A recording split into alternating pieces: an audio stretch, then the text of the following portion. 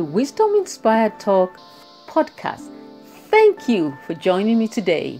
I am Yomi Akipelu, your wisdom coach, speaker, teacher, and author of Blow the Cap Off Your Capability and other books. In this podcast, we will learn from the wisdom of wise men and women from ancient and contemporary times. We will glean wisdom from books, biographies, teachings, quotes, and sayings of sages through the ages. So, let's dive right in. Today, we'll be speaking about excuses. But first, a quote and a story. An excuse is a way of promising ourselves that we will have the same issue again, says Henry Cloud. Now for the story. Abraham Lincoln was faced with many opportunities to give up on his dream of being president of the United States. Between the ages of 22 and 24, he failed in 2 business ventures. During that time, he ran for the state legislature and lost. 2 years later, the woman he loved died, and then he had a nervous breakdown. Over the next 20 years, Lincoln lost 7 more political races. Finally, at the age of 51, Abraham Lincoln was elected President of the United States. He had more than enough excuses to give up on his dream, but he didn't take any of them. Instead, he pursued his dreams relentlessly. President Roosevelt could have hidden behind the excuse of his paralyzed legs. President Truman could have used the no college education excuse. President Kennedy could have said, "I'm too young to be president." President Johnson and Eisenhower could have ducked behind their heart attacks. But none of them did. They went on to become presidents. So don't make excuses, make progress. Someone said, you can have results or you can have excuses, but not both. The person who really wants to do something finds a way. The others find an excuse. When you make a mistake and then make an excuse for it, you have made 2 mistakes. Most failures come from people who have the habit of making excuses.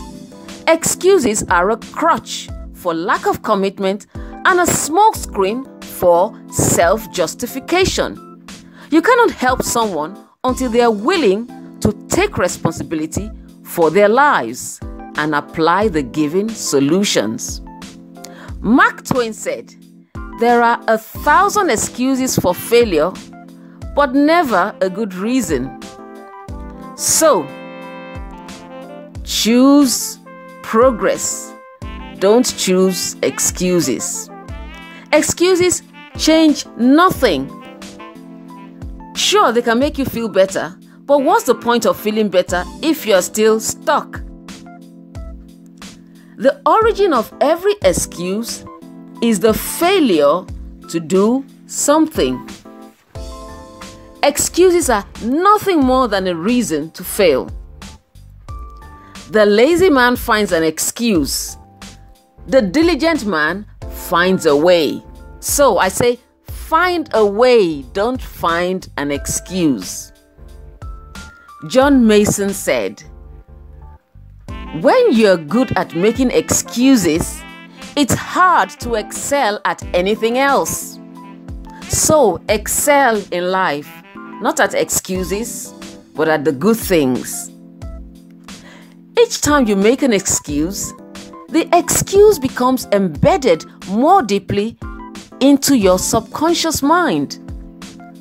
Thoughts, positive or negative, grow stronger when fertilized with constant repetition. After a while, you actually believe the excuse to be the truth. So don't get into the habit of making excuses. Don't fertilize excuses. Choose instead to make progress.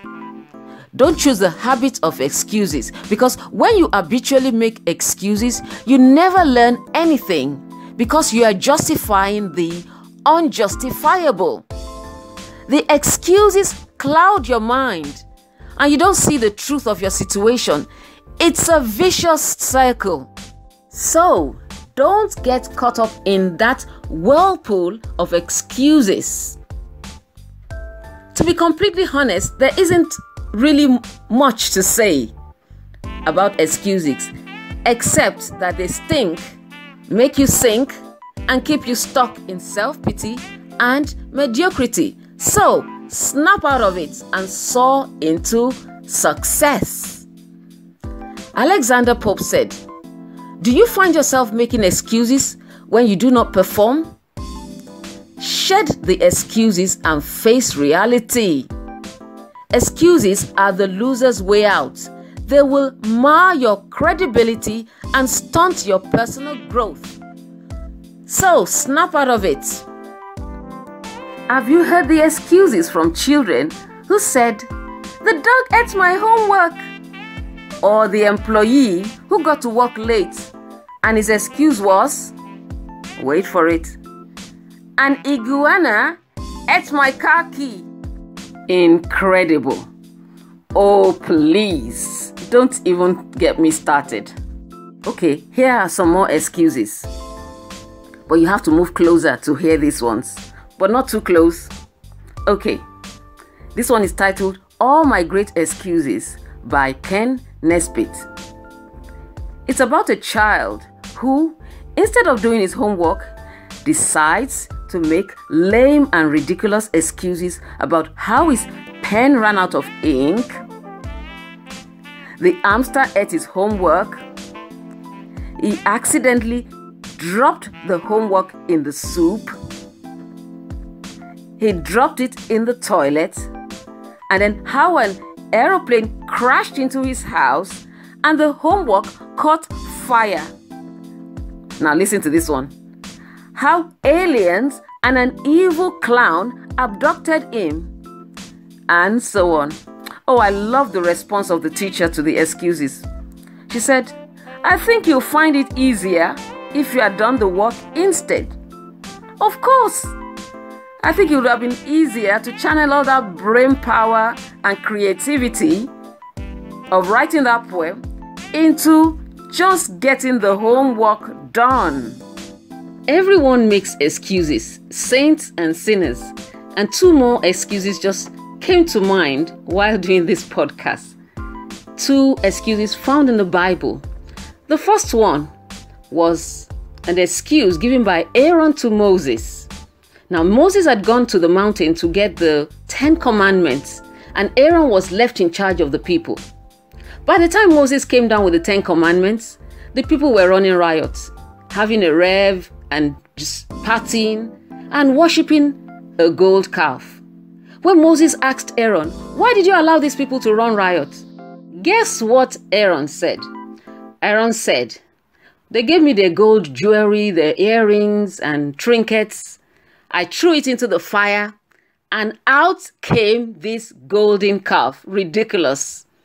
Can you believe that? All right, the next one. These 12 spies had been sent to the promised land to just spy out the land to see how good it was. And they came back with an evil report. They said, 10 of them said, "We can't go into the land. The land swallows up people." Can you believe that? And then they said, "And we looked like grasshoppers in the eyes of the people." So if the land swallows people, how come there are people living there? They made excuses that they couldn't take the land. And yes, they didn't take the land. They died in the wilderness. So excuses are just inexcusable. I think excuses are just lies we tell ourselves so we don't feel too bad and do something about the rot we're in. So get rid of all those "the devil made me do it" excuses and make things happen, make changes, then make history. Chris Hogan said, "An excuse is the skin of a lie wrapped up in a reason." And that is all for today. Until next time, keep on growing in wisdom and maturity. Blow the cap off your capability. Be unstoppable. Be awesome. I'm cheering you on.